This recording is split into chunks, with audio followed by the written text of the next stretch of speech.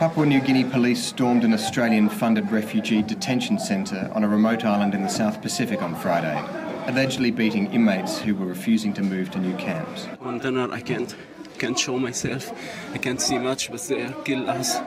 They hit us everywhere, on face, on us. They kill everyone. Please help us. Please help us. The refugees have been staging protests for almost 3 weeks at the Manus Island centre.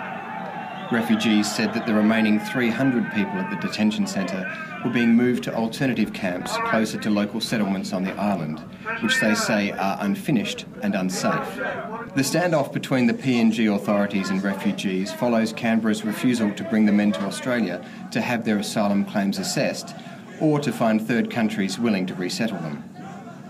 Well, I'd just say that the people at the Manus Regional Processing Centre, which has been closed by the PNG authorities, should leave and go to the alternative accommodation that has been provided. And they think this is some way they can pressure the Australian government to let them come to Australia.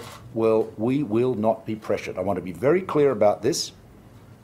Our border security, the integrity of our borders, is maintained by my government. It is maintained by my government, and we will not outsource our migration policy to people smugglers. The people on Manus should go to the places, alternative places of safety with all of the facilities they need. They should do so peacefully, and they should do so in accordance with the lawful directions of Papua New Guinea, which is the country in which the centre is located.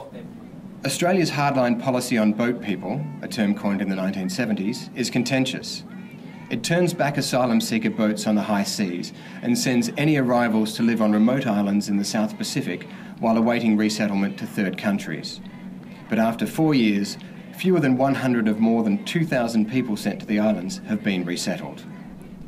Australia has so far refused to accept an offer by New Zealand to resettle 150 refugees. Mark Wembridge, Financial Times.